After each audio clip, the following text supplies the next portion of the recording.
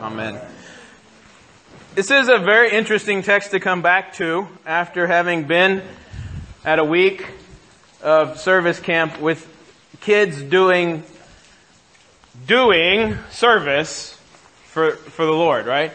I just came back from Teen Serve with 9 of our kids.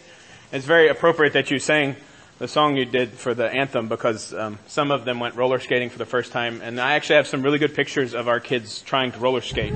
So, and the key word in that phrase is trying to roller skate. So, but I think they had a good time. But I just came back from that week where 362 people gathered in Fairmont, Illinois, kids and youth. There were 68 work crews. And a work crew is comprised of at least 1 adult and 4 to 5 youth, maybe 2 adults. So the majority of the 362 were youth.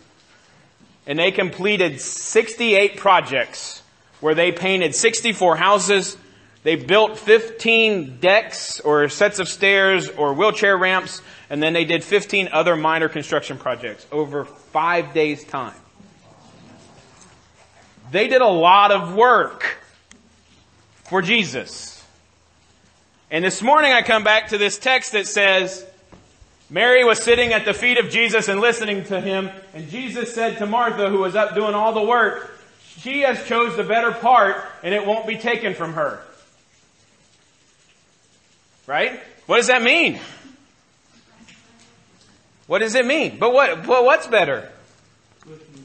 Is listening to Jesus better than doing stuff for Jesus? Because who was Martha serving? Jesus. Let's think about this for just like 5 or 6 hours. Right? Martha was serving Jesus. She was doing it. And again, hear me. I'm saying the time and the times. She was doing what a woman was supposed to be doing during those times, right? Jesus was a guest in her home, so she was supposed to be serving him. And who else was supposed to be helping her? Mary. And where was Mary? Sitting at Jesus' feet, listening to Jesus. So which one's right and which one's wrong? Yes. As the kids have come to accustom me saying over the past week, they asked me a question and my answer is yes. It's a good question. Which one is better? Doing work for Jesus or listening to Jesus? Yes. Here's some contrast to this text we have here. And then we'll get into it a little bit more. Mary is sitting at Jesus' feet. And who would normally sit at Jesus' feet? His disciples. That's where the disciples would sit. The disciples, those who were learning. A disciple is someone who learns from a teacher. So Jesus' disciples were people who learned from him as a teacher. They would sit at his feet and he would teach to them. And they were normally men. It wasn't a role for a woman to be a disciple. So here, first of all, Mary is breaking societal norms and doing what she's not supposed to be doing. Martha, on the other hand, is standing over Jesus, right? It says, let me find the actual. But Martha was distracted by her many tasks, so she came to him and asked. That word there, she came to. That word actually is a word that literally means to stand over. She is standing over top of Jesus, telling him what he should be doing. That's what that word implies. It gets translated in our version to be nice and neat and like all she's doing is walking over to him and asking him something. But it literally implies that Martha is lording over him and telling him what he needs to be doing. That has no weight on her service. That's just what that word means. Right? So here we have 2 opposing things even in that. Martha is trying to tell Jesus what to do, and Mary is sitting at his feet trying to listen and learn what she needs to be doing. So, Mary's listening. The other 2 things in contrast here is Mary is listening and Martha is speaking. Is it wrong for us to speak to Jesus?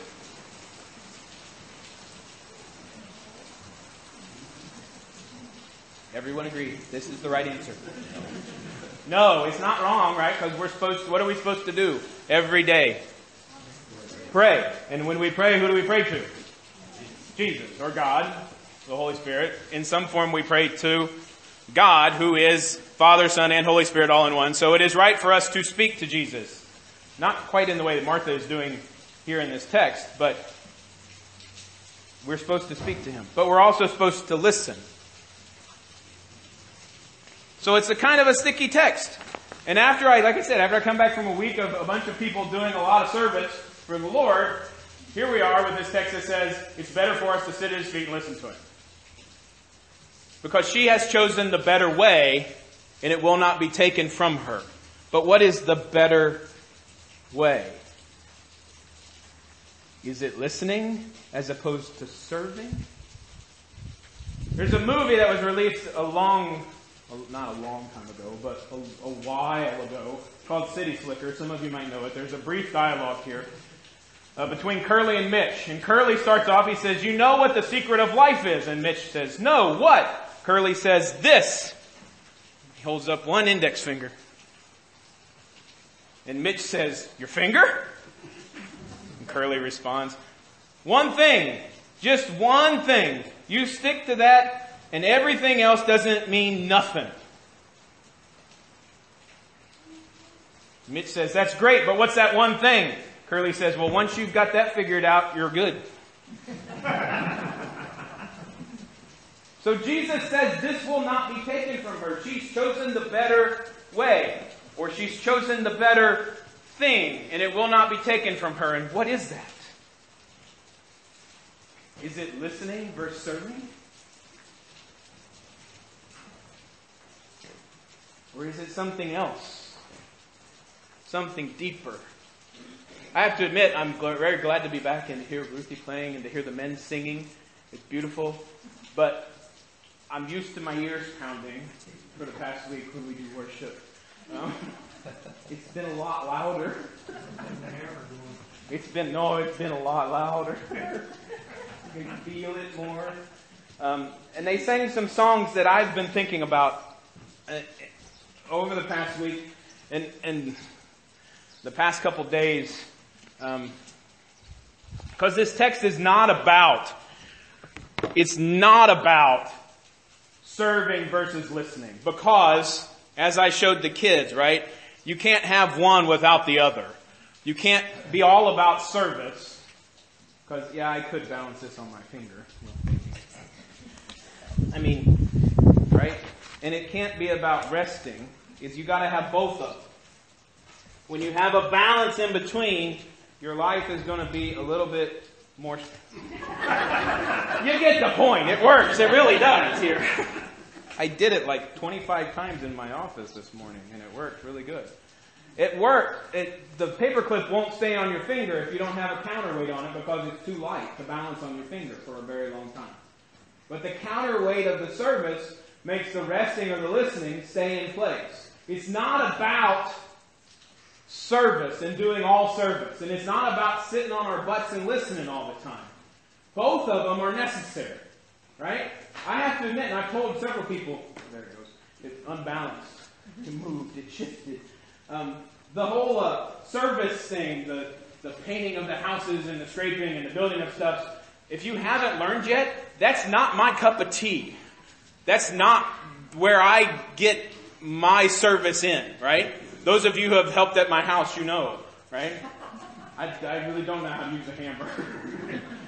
That's why I call on people that do know how to do that, to help, right? But all of us have some kind of service that we're supposed to be doing, but it's not about the service that we do or always sitting and listening to Jesus, sitting at his feet and learning from him. It's about us growing deeper in our understanding of who Christ is and us understanding that fear is not something that should control our lives. Because here's what Jesus said to Martha, right?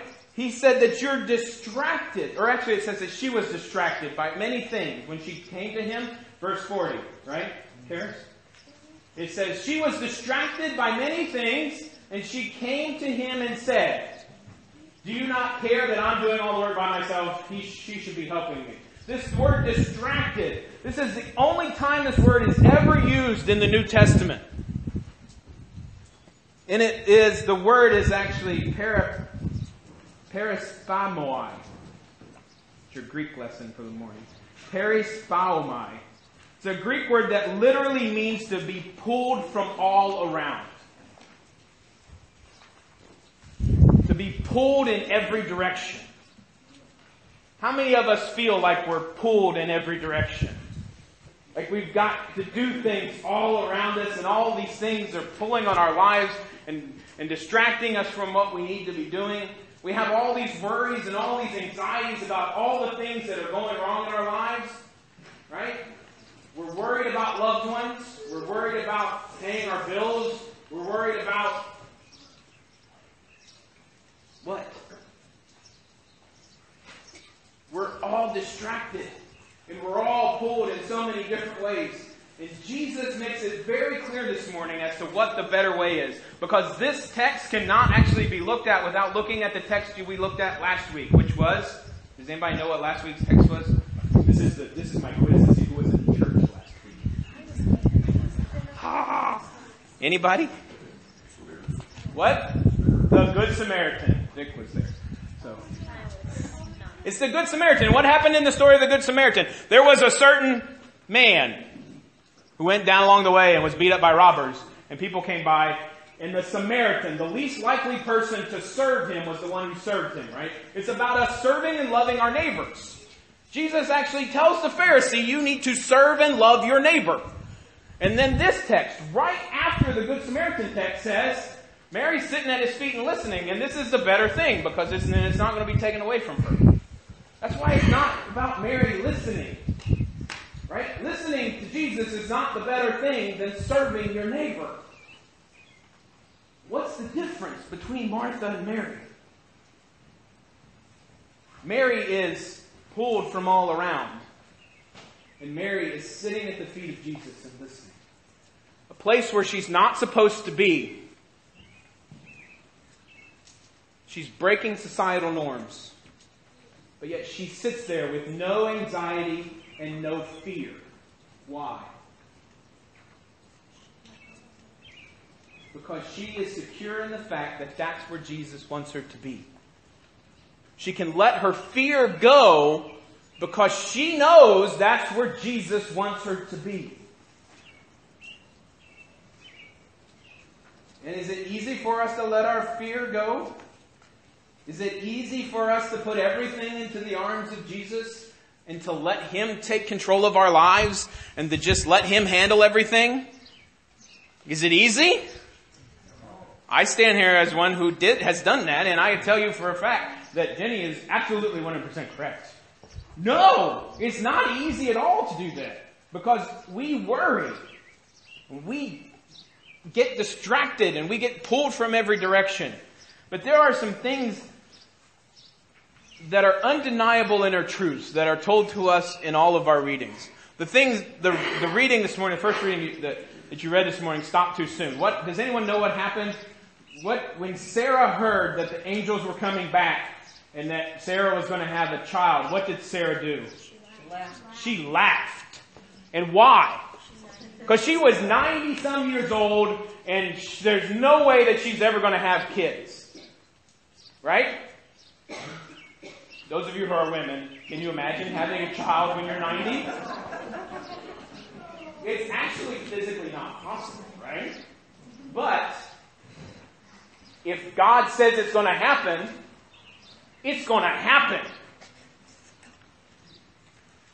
I was at a Baptist thing this past week, so my Baptist is kicking in. So this sermon might be a little longer. So, God always does what He says He's going to do. And that is a promise that we can rely on. And that actually is the better way, the better thing, the one thing that is the secret to life, is setting our fears at the feet of Jesus and letting go of them. Jeremiah 17:7-8 says, "Blessed is the man who trusts in the Lord and whose hope is in Him, for he shall be like a tree planted by the waters, which spreads out its roots by the river.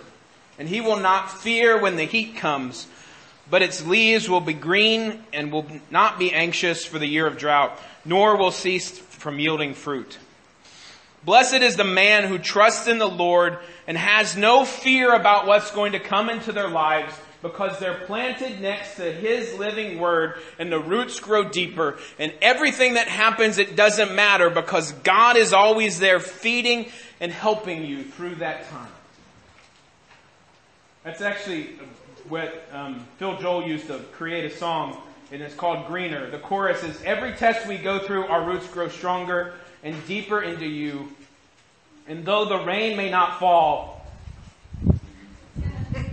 our leaves turn greener than they ever were before, because you are good. Right? It's not about things going right for us all the time, because life doesn't happen that way. Things go wrong, or things go astray from the way that we think they should. But God is always there. There was another song that he sang. He actually sang two songs together, which I didn't discover until I got home and had to figure it out. But one of them is called No Longer Slaves. The chorus of that is, I'm no longer a slave to fear. I am a child of God.